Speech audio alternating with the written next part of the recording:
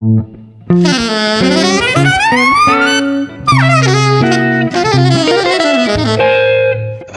Jazz.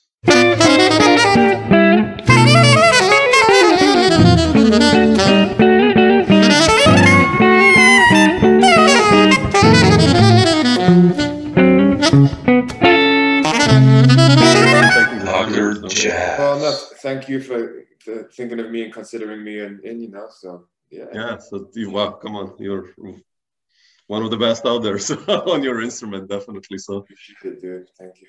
yeah, so but I will just jump in, man. I watched the other day like a trio gig you did with Eric Revis and Damien Reed from Sam First. Yeah. And you guys sounded awesome. I mean, it's like this is like something new brewing up, or like a new trio, or It's definitely is a new like big plans to record. We're going to be recording in January actually, so in a few weeks, and we have a couple of gigs in December, and it's a whole definitely an ongoing project that we're going to record for sure. But this particular trio happened in LA because everyone is LA based. Yeah, you know, so Eric lives in LA and has done for a long time. You know, I moved to LA in January of 2020, so I've been here a little bit. And you know, Damien is my buddy from New York, who I've known for a long time, and we've played on and off over the past 10 years or whatever. But he's originally from LA. Yeah.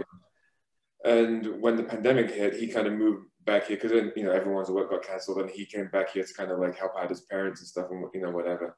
So he's been here, and actually they all live like maybe 20 minutes down the road from where my wife and I live in LA. So he's always around here hanging, and I see him all the time, like, you know, way more than I did in New York, in fact. Sure. And so those two guys, that's kind of my go-to trio situation here in LA, and they're both fucking amazing people and amazing musicians. And the music is so easy with them, and we just dive in, and like it's really raw and really intense, and just it kind of covers everything. So like I'm excited, and it gives me a good reason to be happy here in LA, and just knowing I can go to that, and it's as good as I could ever wish for, no matter where I am. You know what I mean? So like, yeah, it's like one of the best rhythm sections you can get. I mean, yeah, wherever. Like, I wanted to ask you. You said you moved to LA like last January. January 2020. That's correct. Yeah. What was the decision to move to LA? I mean, like. Well, there was a few decisions, really. I mean, and this was before the pandemic, so exactly, it's not like you know, so it was kind of a blessing in disguise that, you know, we kind of preempted what was about to go down, which of course we had no idea. But you know, I've been coming out to LA for the past decade or so, you know, just to visit and to hang and play, and I always have fun coming out here. And the scene never used to be that cool back in those days, but gradually over the past decade or whatever, it's really developed into something kind of special. There's a lot of good musicians out here, like, and the diversity of the music is I think is way broader, and there's a lot of good stuff happening here. And also we just felt like time for a change, because, you know, I had been living in New York for like 13 years or something like that. When I moved to New York in 2006, and, you know, I consider myself very lucky and fortunate. I got to do all this amazing stuff. And then it got to a point where I really wasn't earning that much money in the city, being in New York. And I was touring, not a huge amount, but like a fair amount, you know, with Antonio Sanchez and a couple of other people, Amir Elsafar, and, you know, Binney, and a couple of others. And, you know, so it got to a point where I was like, well, if we move to LA, I can still keep whatever touring gigs I have, and I'm not going to be sacrificing that. You know what I mean? I'm not going to be losing any of this. I'm going to keep all the good stuff I'm going to keep all the stuff that kind of earns me my money, but I can have a nicer quality of life. You know, my wife and I, we got married in 2019. So it just felt like, you know, it was nice to have like a fresh start somewhere. Like, I was tired of New York. And I was playing a little bit in the city, you know, but yeah, I know what you mean. It's fine. It just felt like a natural time for a change. So we did it.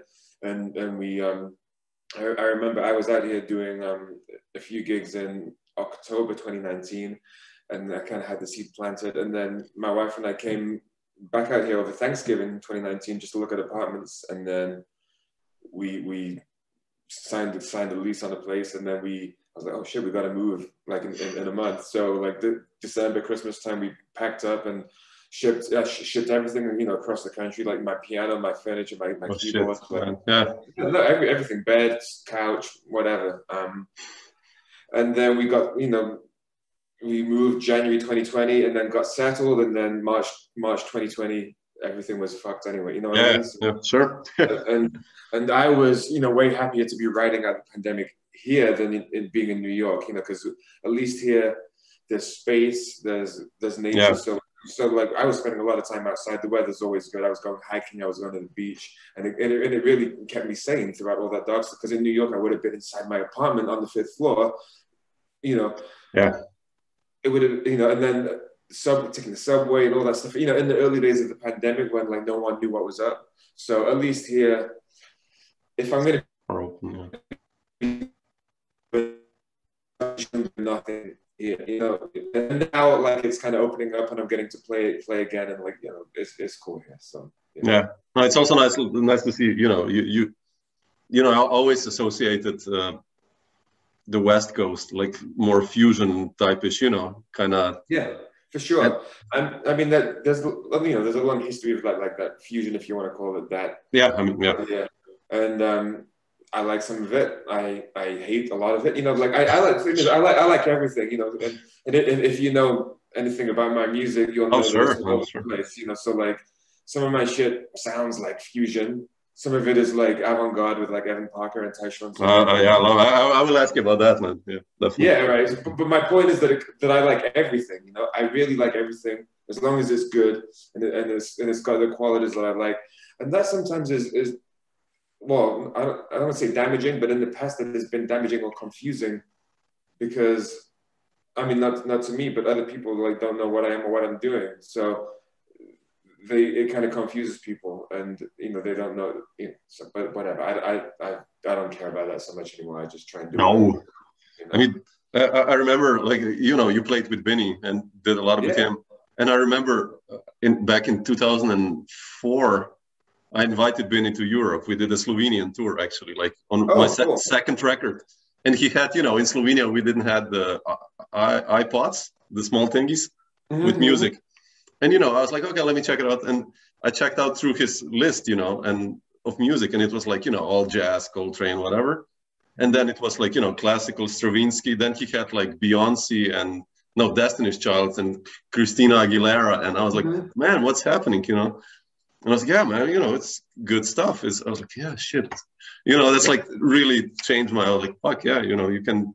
Well Binney is very open-minded, and, I have a long history with Dave, and, he lives here in LA too, like just down the road from me, in fact, so he also, Dave is from here, and he moved back here a few years before I moved here, and, so there's a community around here. It's nice, it's building. But like I've been good friends with the guys from Noah, Lewis, and Genevieve. I knew those guys like way back in the day, and basically right before their thing took off and they became very popular and stuff. But that stuff has been brewing in LA for a long time. So that stuff is really cool. There's Thundercat and Brainfeeder and that whole scene. But there's a lot of other cats, like more jazz guys or East Coast guys, whatever you want to call them, that have moved back here now. So Steve Lehman is here, Mark Turner is here. Like there's all these people. Oh yeah, Mark Turner moved to. Exactly. Someone told me. Yeah. Justin Brown is here. Damian is here. Like it's Revis is like I could go on. There's a whole bunch. It's cool, man. So it's happening. Beautiful. Yeah. And I wanted to ask you this. You mentioned all these influences. So you growing up in the UK and let's say late 90s in the UK, like how was the now you're on the West Coast being sunny all the day, like in the UK, all this gloomy landscape. I love the UK, by the way, but it's just like how was your jazz development in the late 90s? Like, who were your main influences? I mean, I know you like, you did the record with Evan Parker, who I extremely love. He's one of my heroes, but me too. Especially the UK jazz scene, many incredible players. But like, how did that influence you, or what were your main influences back then? Well, the scene, I think, in the UK was obviously very different back then when I was a kid in the 90s, you know.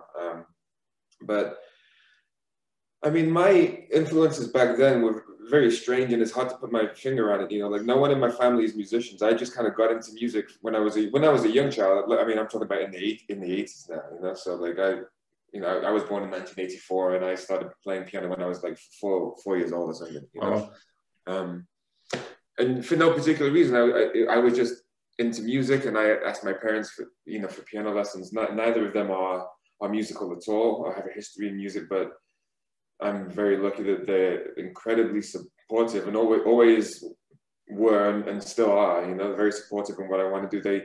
They never push me to do that stuff, which is probably why I wanted to do it so much, you know? Sure. They never pushed me, but they were like, sure, you want to take piano lessons? Sure. There you go. And then it kind of took off quickly, and that was it. They've just always been the most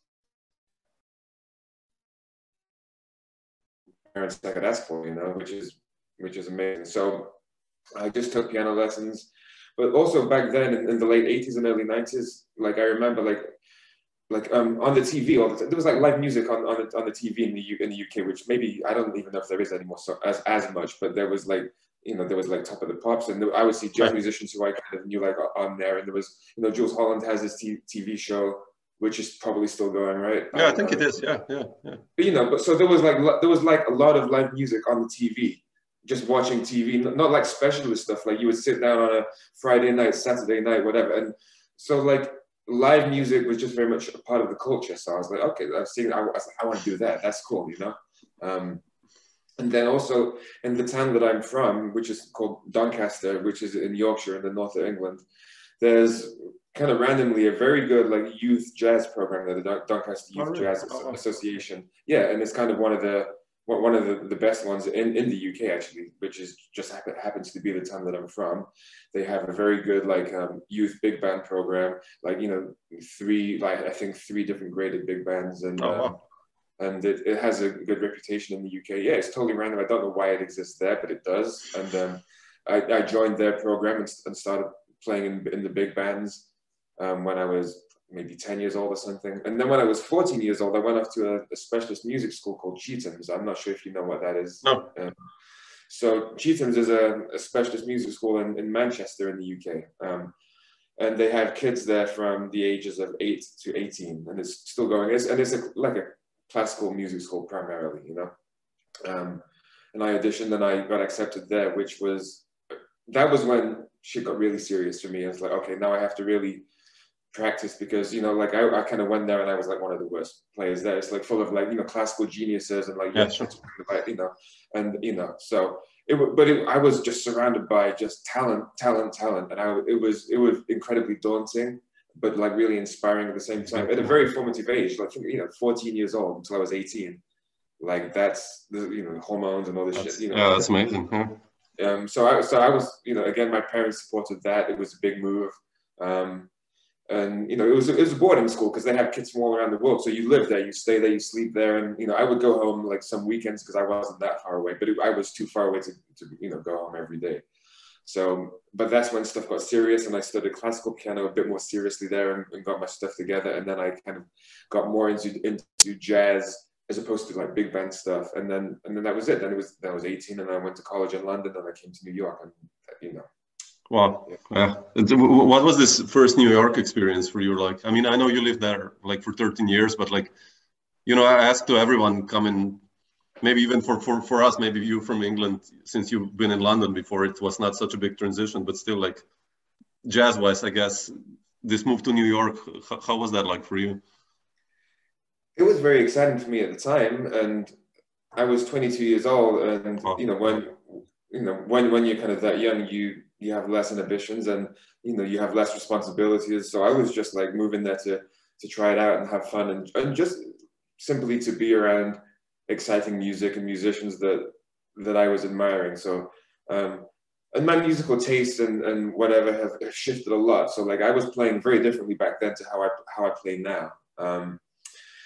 And also, like, I mean, I considered moving to New York when I was 18 years old. And I think I did audition over in New York when I was back then, but and I got some places at school, but I didn't get any scholarships back. It was too expensive, and I was like, I was too young, and you know, I got accepted to the Royal Academy of Music for free, which is like the best place in the UK. So I was like, well, this is free, and it's the best situation.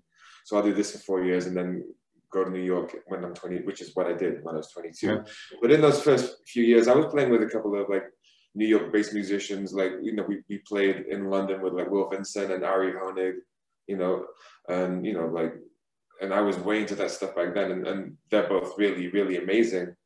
And I had such a fun playing with those guys as like a 21, 22-year-old, and they were like, you know, you should think about moving to New York, and they were encouraging me to. So they kind of encouraged me to move over, and I did.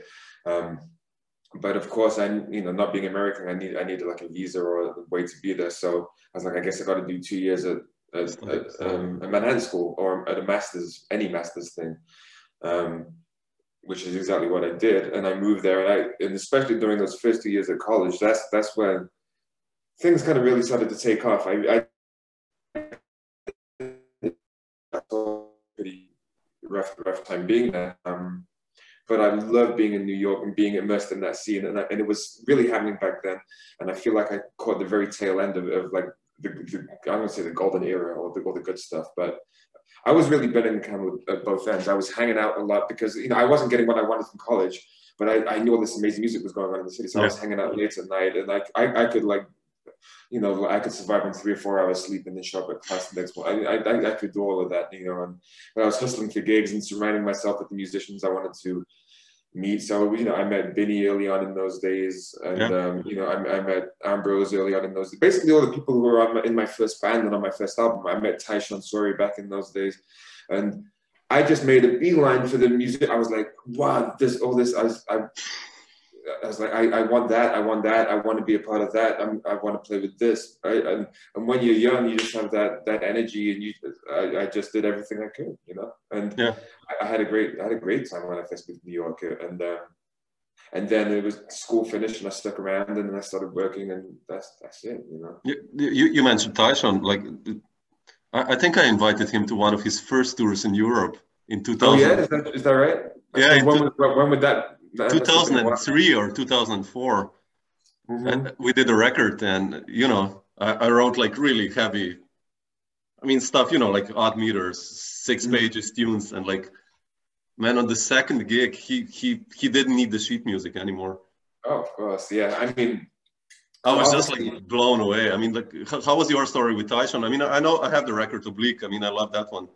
Oh yeah, Oblique. I mean, that's a few years old now, but that's hard music, and you know.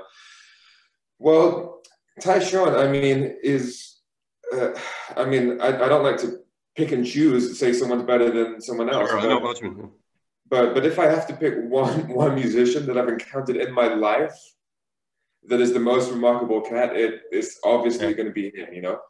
And I've been surrounded by all kinds of genius. I've been surrounded by many other amazing people, but like, he's a special one. Yeah, he's a special one, and that was obvious from the first time I met him and the first time we played. And how I met him, I was playing on somebody else's recital at the new school. Like, a bass player called me and said, "Can you play on my recital?" I was like, "Sure." And Tyshawn was playing on it. I knew who he was, but I didn't know much about him, and I didn't really know what to make out of it at first. Like, we went and I did the rehearsal, and like, it was just kind of like the easiest thing in the world, but it was a little intimidating at the same time because it was playing all this crazy shit, but like, it always worked. And if I was wrong, it just always worked, and it felt good, and we had a good time playing with each other. And then I started to get my own little gigs in New York, and I was like, well, I want him in my band. It was just an easy choice. I was like, I want to be around that. I want to make music like that, because the possibilities were endless. You know, we could take it anywhere, and we did, you know. And I could play the craziest, hardest, most difficult stuff. I could write the most difficult stuff, and I could put it in front of him, and he would play. And then we could improvise the whole gig with no music. And he can do everything and anything with sincerity and integrity and honesty, and he's not messing around. It was overwhelming for me, and it really raised the bar of what was possibly like kind of mentally, and like it just like reset my whole alignment of of everything. And I was like, what? I was like, I need to step it up because Yeah. I was like, I just need to. But so yeah, we started playing, and then you know, we did a whole bunch of little gigs in New York, and then that band with Tyshawn, you know, we did my master's recital at Manhattan School of Music in June or whatever it was of 2008, and then about 2 weeks later, that same band went into the studio and played all the material from my master's recital, which was Consequences. You know? Oh, really? Oh, wow. Okay. Wow. Okay. Yeah. But like I basically, you know, from my master's recital at the Manhattan School, I went and played Consequences. Basically, we did the album, and we've been doing that music in the 55 bar and whatever else. So it was easy. We just went and did the album, and it was out, you know. And that was my first album. I was like, you know, the people gonna, you know, what they're gonna make of it, you know. But it was cool, and it got some attention and whatever, you know. So it was. Oh, you wrote great stuff, man. Like Wayne's World and that suite of consequences. And that's beautiful. I mean, it's really challenging stuff when you listen to it. It's just like, you know, yeah. No, me too. Yeah. It's burning. Yeah, but you know, I mentioned before also Evan. Like speaking of Tyshawn, since you're playing also in free, you know, that he can improvise or he can. Or you also, of course, play the heaviest shit out there. I wanted to ask you about sound, space, and structures, like especially since you connected with Evan Parker, him being like one of the top 5 UK of not only UK, European avant-garde jazz figures, let's put it like that. How did that story with Evan begin, actually? And how was it for you, like especially both of you being from the UK, like this connection, how did it work? And well, I mean, I've obviously, you know, admired Evan's music and whatever for like a long, long time. And I didn't know him from the UK at all. We never played together when I lived there or anything like that. And I wasn't playing that kind of music when I lived in the UK, you know. So I'm trying to think when I first contacted him. You know what? I'm kind of going back in my mind now. Yeah, sure, I know. Yeah. So I met Tyshawn and did those albums, you know, early on. And then we did Oblique and we were playing. So we were playing in each other's bands back then. And then we didn't play for couple of years because he went off to Wesleyan and stuff and was busy in the world of academia and stuff. But then around, when was it? Yeah, 2010, I put, I guess, a trio together, which with John Hebert and Tyshawn.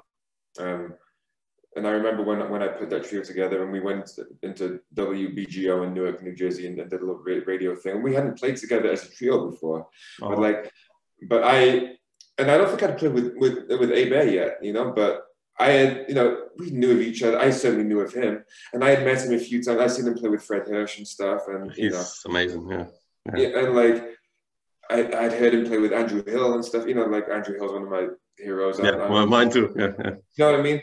And like John has, it's just got sound, like it's just this beautiful, rich, warm sound. And like Tyshawn, he can play lines and all this crazy shit, but like it's loose and it's open and it's elastic and it's, you know, I was like, this is great, you know. So I said, do you want to do some trio stuff? And he was into it, and I was called Tyshawn. And so that trio came together around 2010. And then in 2011, I was trying to book some trio gigs in Europe, and I started to do that. And I got a thing at the BIM House, I think. And I was like, you know what? I really want to play with Evan. See if I can get him over to fly, you know, like quickly from London to Amsterdam and play. Just have him on this one gig at the BIM House. I'll pay for it myself, whatever, you know. And I wrote him, and he was into it. And, wow. Interesting. But then I had to cancel my own tour because I only had a couple of gigs, and that was 10 years ago in like October, November 2011. Was the very first tour I did with Antonio Sanchez. Oh yeah, sure. Right, and you know, you understand, you know, like I didn't have many gigs back then. No, I don't have many gigs now, but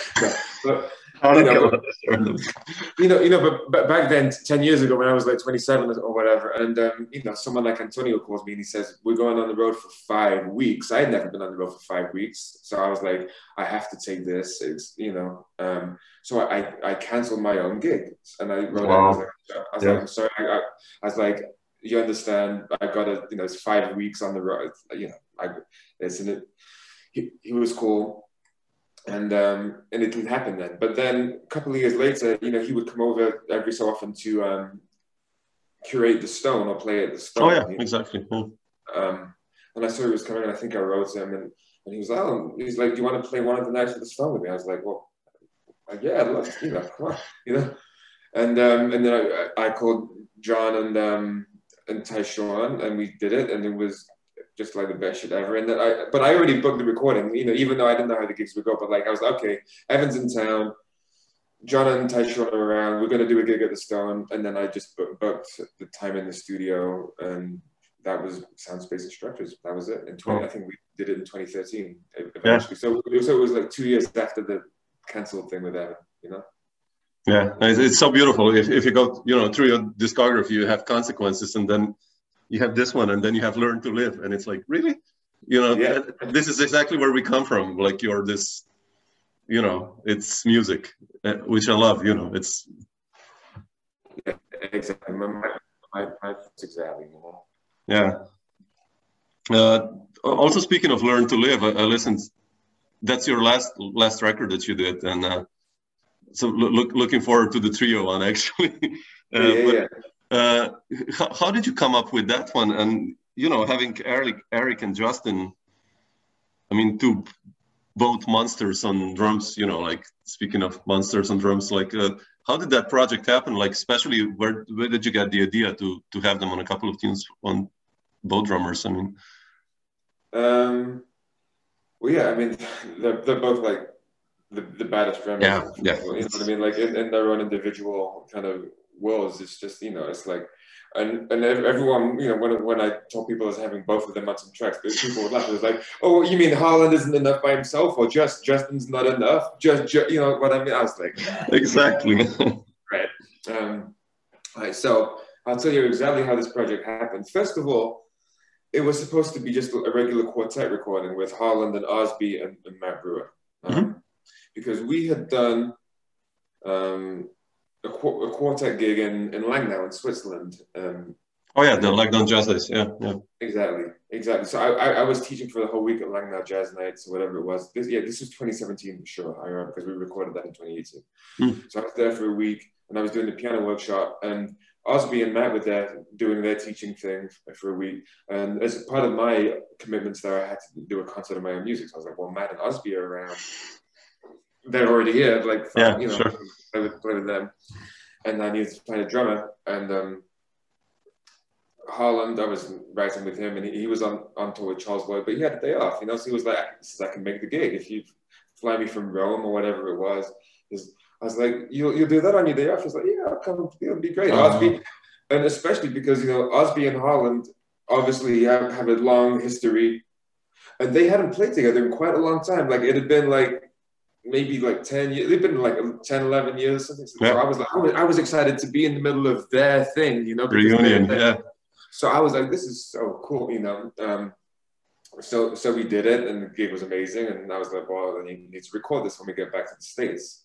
And I had tentative plans to do it with a record label, and they were kind of messing me around, and it never really happened, basically. And then, go forward to February of the next year, 2018, and I had some other gigs booked at the Jazz Gallery. And around the same time, and that's how it was. Yes, I'm just remembering on the fly right now. But around the same time, I did figure out the recording situation with another label for that original quartet. So I was like, guys, I managed to figure it out. So we're going to record at the end of February or whatever it was, Harland and Osby. And Harland had not only done the Langnau gig, we'd done a couple of gigs in New York, whatever. So like, he knew most of the music by this stage, right? So, and Matt, like, we play together all the time. Yeah. And, so I got the recording situated in the end. I was like, we're going to record at the end of February.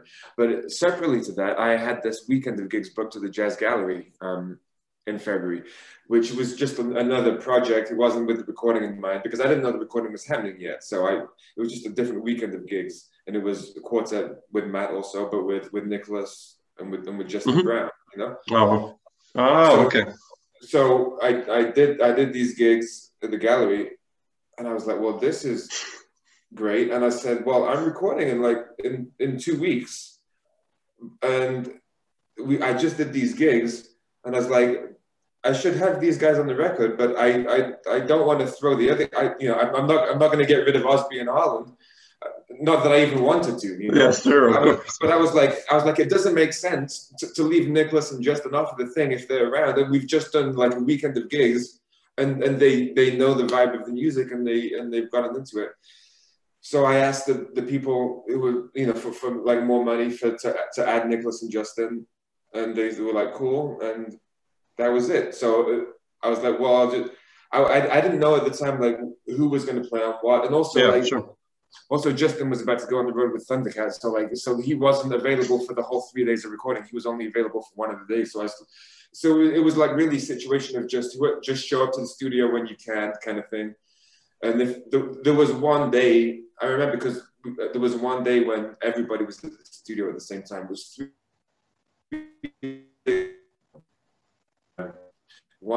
the first day was the sextet with everybody. So two drummers, Nicholas and Greg. Beautiful. But not everyone was available for all 3 days. And then we did one day quartet with Nicholas, and then one day quartet with Greg. So it was like 3 different days of recording. And that was it. It just came together just like on the fly, you know?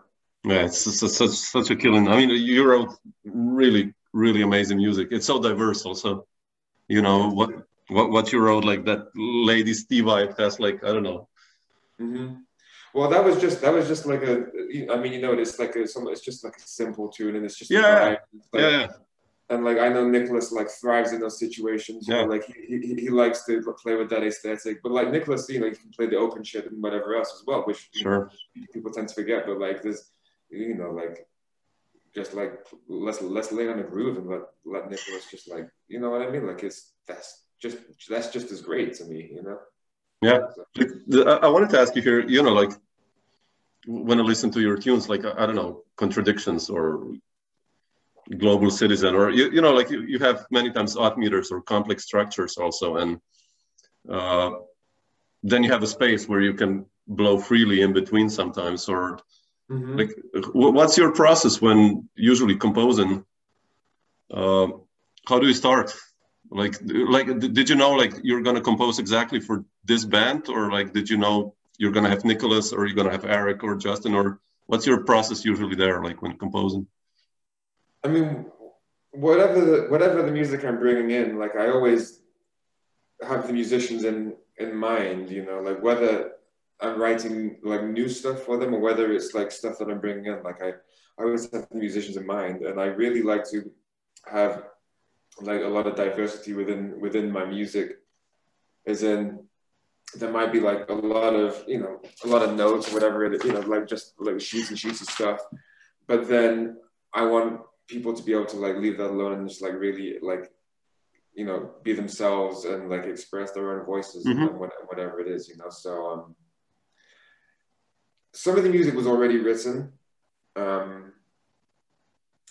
Some of the music was already written, and like we had played it in Langnau, and I kind of knew that some of the stuff was going to work, but a couple of the pieces were brand new, and a couple of them were like, you know, came together in like a few days before the recording. Like the very first track, the opening track on Opsvik, which is just like Alan Holdsworth kind of inspired, kind of, you know what I mean? Like I'm just like wishing I was Holdsworth. Fusionist kind of, you know, almost like him. And it's simple in its concept. It's just like triads, and then like triads with a shifting thing.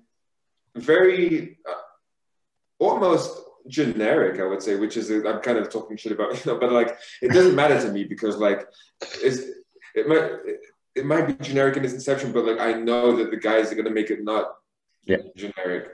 And that was the one that I wrote for two drummers. I'm like, this is gonna be great. This is like an easy tune, and like it's the vibe of it is just like go shred, you know, play as much drums as you can, both of them. Did you tell them what to play, like Eric and Justin, or just like no?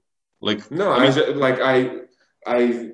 kind of I remember that because it's I think it's the first thing we recorded as well, because it's kind of easy-ish, and I just like everyone gathered around the piano, and I was like, this is the tune and this is the form, and you can hear what it is. Like it's not that hard, it's not that difficult to conceptualize. Once you hear it, you can hear what it is, so go and do it. And for like a couple of minutes we were discussing, oh, should Eric play the B section and Justin play the A? Yeah, that's what I mean. And then we talked about that for like 1 minute, but then already it became obvious very quickly that kind of like was bringing the vibe down, and people were thinking too much. I was like, you know what? I was like, fuck it, just like both of you play it, and just like, but they listen to each other, so it's fine. You know, like they were playing with each other, so it just sounds like one big drum set. Like it just sounds ridiculous. Like it's, you know, it's. But what did they say? Like I don't think Eric and Justin ever played before together. I mean, it's rare. Like, how did they react after this song, the first one, when they finished? Like, I mean, because how was the vibe? Like, I think they were just having like fun, you know, playing and recording with each other, because they don't get to really do that with the drummers, you know. And like, I know they have big love for each other. You know what I mean? Like, and obviously Harland is a generation above, and you know, but so Justin looks up to him, but like.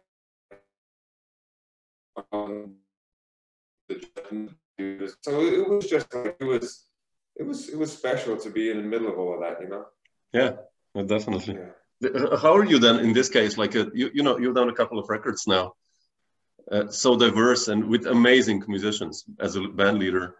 How have you grown in your eyes as a band leader? If you look at Consequences, or like even now the new trio you're forming with Damien and Eric, like.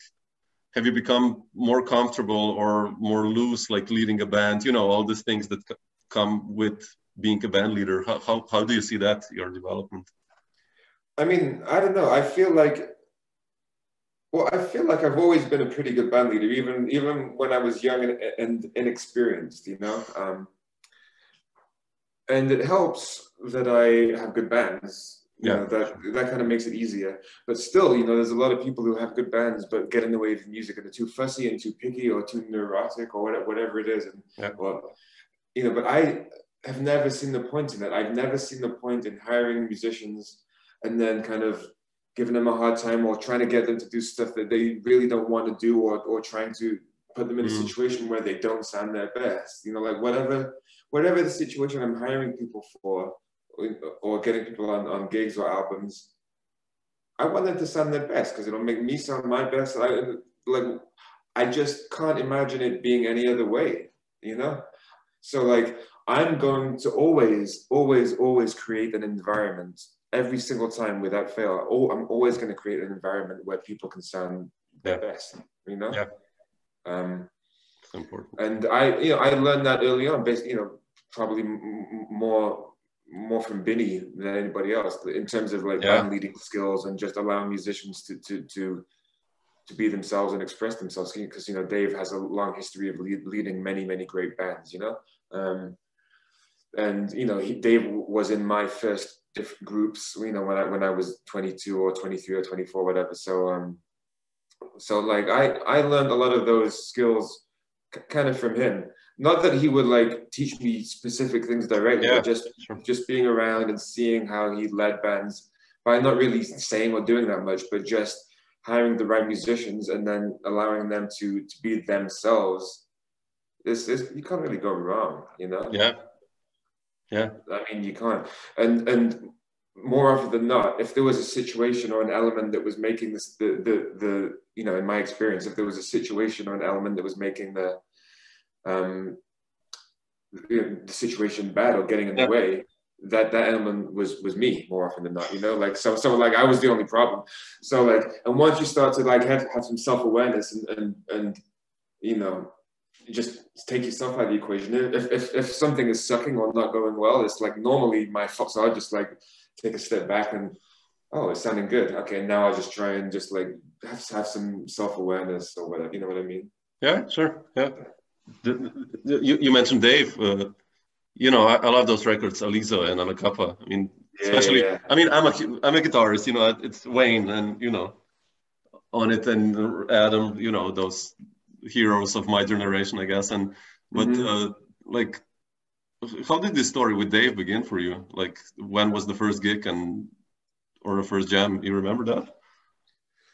trying to think. It was early on in New York. I want to say like early 2007 or something is when I met Dave. And trying to think how it happened exactly. I met him hanging out in after someone's gig sometime, and I knew who he was and just met. And then I was like, "You want to come up to the?" I'm still at school. Like, "You want to come up and just play?" And like, luckily for me, he's open-minded enough to like play with some dude just because I sent him music online and he checked it out. And obviously, he could see I was decent or whatever, So he came, and we played some music, and then he called me to sub in his band.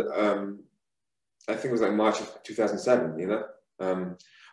Spring break, because I remember it was my first, like, I was supposed to go on a spring break trip with some college friends, like to Vermont and go skiing or whatever, and I cancelled it because like Dave, it was only a little 55 buggy, but I was like, wow, it's like I've only been in New York a few months, and Dave's calling me, on his regular Tuesday night gig subbing for either Table or Jacob Sachs, who was and it was Thomas Morgan and Dan Weiss, and I jumped right in the middle of it, and I probably did a terrible job, but Dave could see the potential, so like,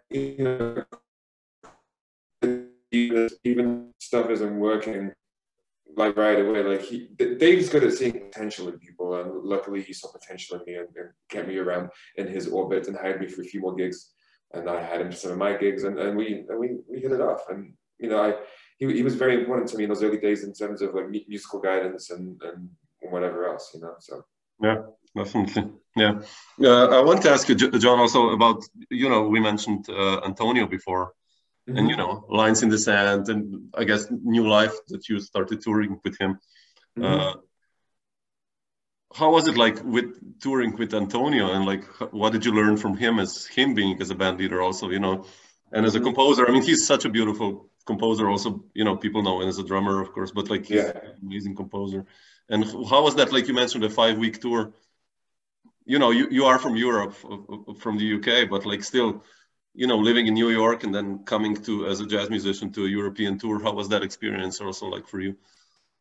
Well, it was great. I was just on cloud 9, especially back then, because I had never done a major tour like that. I mean, I had come to Europe and done gigs, and I played at North Sea and done like a couple of things here and there, but 5 weeks, I was like, wow. That's long. Yeah. I was like, I made it. I was like, this is cool. I was like, and Antonio's famous, and like it's easy for him to like put. I won't say easy. He would probably disagree, but like it's easier for him to put like a 5-week tour together than it would be for you or I. You know what I mean? Yeah, sure. But this was his first. I mean, he had done band leader gigs before, but this was like a new band he put together, and it was kind of his first. I think it was his first extended tour, 5 weeks of his own thing. And it was, the level of it was more professional than I had experienced in my career yet. I mean, I've fortunately been around some more professional experiences since then and other situations, but I had never been in any professional situations like that where there's managers involved, and I'm speaking with his manager about the flights and the travel stuff and the money and the hotels, and just like I was like, okay, so I was like, this is how it's supposed to be. Like Antonio is busy all the time, like because he was on the road with Gary Burton before that tour, and he came straight from another tour, then he goes on to Big Pat, like Antonio's like the most working cat ever. So I was like, wow, so like he's too busy to deal with all of that. So it was a new experience for me dealing with the professional workings of a tour like that. And then when we would be on the road, it was interesting because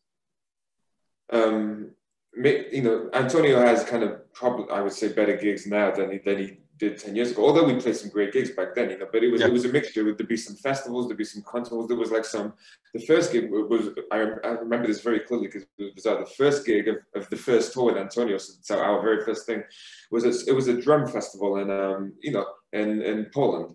Oh wow, really? Wow, okay. Yeah. Interesting. And so that's the thing about Antonio being a famous drummer. He can we can play like other things, like a drum festival. But it was hilarious because I forget what the festival was called, but it was nothing to do with jazz. There was all these like heavy metal dudes there, and like it was like rock stuff and heavy metal and stuff. And Antonio was like the jazz guy, and and like we were probably like the most tame shit, you know, the most like inside. So we were playing like all this like new life stuff and all this like kind of pleasant sounding shit, and everybody was like, "What the fuck is this pussy shit?" You know what I mean? Like because it was all like hardcore, like heavy metal and all this. But it was cool. So we were like the jazz guys, you know, at this drum festival, and then we continued and we would play like some jazz clubs, you know, whatever, you know, probably a bunch of places you played around Europe, you know. And then there's some other festivals that paid a bit more, you know. So it was just a complete mixture of everything, you know. And yeah, it was interesting because also some of the gigs were great, some of the gigs were not so great. But Antonio stepping out for the very first time as a band leader, I could tell that he, on some occasions, he was like, "Damn, this is what it's like out here," because like he's only used to Pat Metheny, or Michael Brecker, or Chick Corea, and like I'm like, yeah, dude, you think it's like that for the rest of us? No, it ain't. This is what it's like out here, you know. So I was like, welcome to our world, you know. Like you're trying to do this shit on your own. I was like, this, but you know, all in good humor, you know. Yeah, definitely, yeah. But of course, I was very, very honored that he would call me for like some serious work, you know, because he could have called anyone. Like no one's coming to see me on the gigs, you know what I mean? So. For him, and it was Binney who recommended me for the gig because Binney was in the band back then. Yeah. So again, I have Dave to thank for that. But I was kind of, I think, the out guy in the band back then, and it wasn't always easy at first because I was young and I wanted to play the way I played, and I wanted to push the music as far as I could every night, maybe further than Antonio sometimes wanted. I don't want to say all the time, you know. So it took a minute for it to work out and form itself together. And obviously, like it worked out to how Antonio wanted because he kept me in the band and I did all his recordings and like I was in the band for like 10 years or whatever. You know what I mean? So like it obviously was what he wanted, but it was interesting how we got to that point, you know. And you know, as I became a little bit more mature, I was like, okay, this is not my gig. Yeah, sure. It doesn't. Yeah. It doesn't matter what I want, you know. But at the same time, Antonio obviously wants me to be myself. But how can I serve his artistic vision while still being myself? And then you kind of like, as you mature and like you get to know each other personally, but Beth, you just kind of it just kind of happens, you know. Yeah. Oh, I love that band. I mean, it's such beautiful music you guys made, you know, like. Yeah, no, I have a lot to thank Antonio for. He took me on many nice tours all over the world, and he kept me off the streets basically for like for that time. So I have a lot of love for Antonio. He's a beautiful guy and obviously an amazing. You know. Yeah. It's been a fun experience working with him. Like you know? It's beautiful. Yeah. And also like I've had him for some of my gigs over the years. I mean, not any recordings and stuff, but like he's done. Like he's done a couple of my like gigs like at 50, not many, like once or twice, you know, just because we played together. And I'm like, fuck, let's play my music. And I'm like, we're not on the migration gig now. I was like, what? I was like, I don't care. Like, how was that like? It was great. I was like, just do whatever you want, and also because it didn't matter because they weren't important gigs. I mean, every 55. Yeah, no, every gig. Yeah, but I know what you mean. It's It's like if it's not what I expect, I'm okay with that, you know. And then some people want it to be a fit, you know, and that's fine. But I was like, just let's freak out. And you know, and it's fun. I mean, it's always fun with Antonio. It's fun every single time, you know. Did you ever record these gigs? Do you have like bootlegs? Kind of. I mean, like, did you? Yeah, I have bootlegs.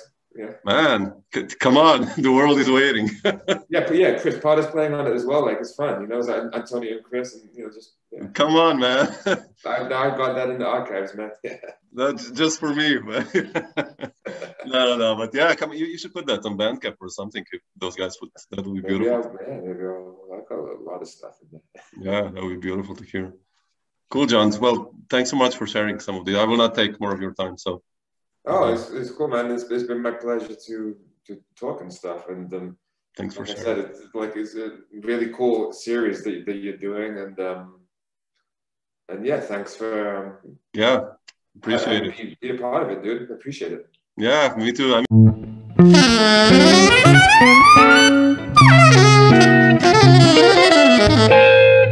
Dr. Jazz.